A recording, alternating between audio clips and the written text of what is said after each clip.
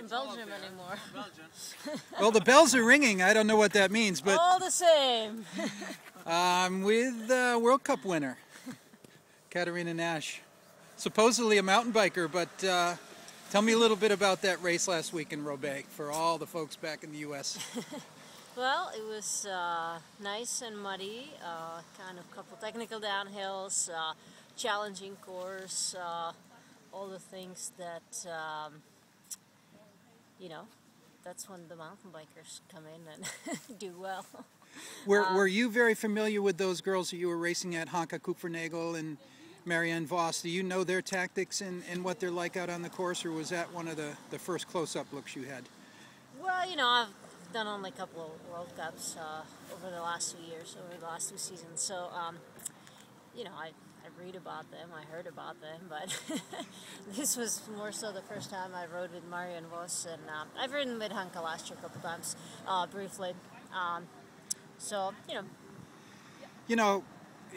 always said when it comes to a one-lap throwdown, you're my pick. But Hanko's former time trial champion on the road, and she's no slouch in one lap to go. Was that last lap a little bit scary? You knew she was behind you.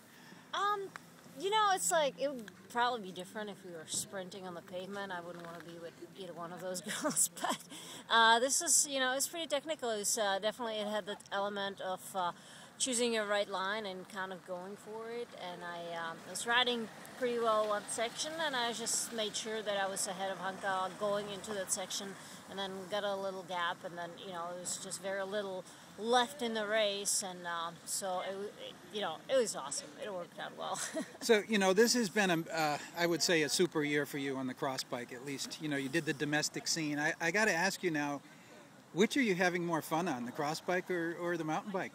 Now that you've done a whole cross season. When it comes to racing, I think cross has been great because it's a little bit more dynamic than mountain biking, meaning that you stay with people, there's constantly things going on. Sometimes mountain bike races you can get pretty lonely, you don't see anybody. Yeah, for 2.5 hours. But if I'm standing in my garage heading out for a bike ride, it's probably most likely always going to be a mountain bike. Yeah.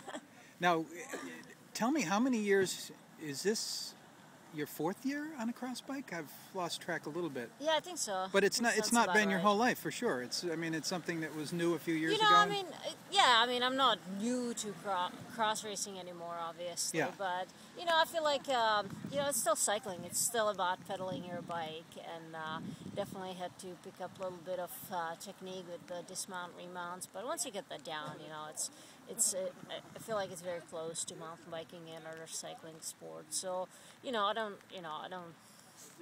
don't think you have to be so specifically focused one or the other, but you have to, you can't fit it all in 1 year. You have to kind of pick your battles, which I had to do this year in order to be fast this time of year.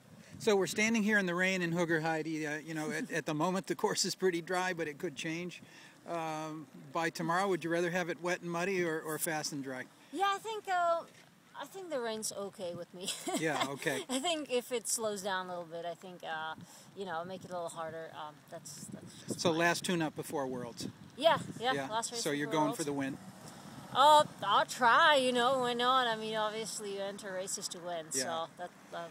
I have to ask you about a quote I saw back in the United States.